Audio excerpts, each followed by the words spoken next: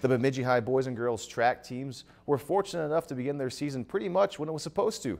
That's because of the multiple indoor meets they competed in at the BSU Gillette Rec Center. The Jacks have had a nice season. The girls team won the first 3 indoor meets of the year.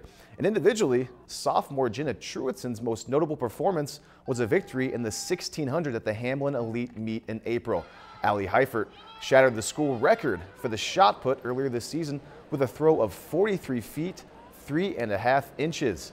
Elias Hendrickson has been getting faster and faster with every 800 he runs, and the 4x8 team of Hendrickson, Sam Carlson, Nick Goebbels, and Gunnar Nelson posted one of the fastest times in the state in mid-April. Boys coach Steve Snidey is pleased with the all-around effort. A lot of it this year has been about perseverance. You know, we've kind of had that tough indoor season where we competed in 5 meets, so the fact that we're just now getting outside and competing, you know, it's been kind of a nice transition. You know, our kids are performing well this season considering we've been inside so much.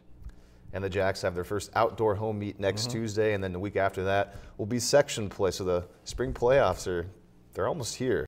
If you've enjoyed this segment of Lakeland News, please consider making a tax-deductible contribution to Lakeland Public Television.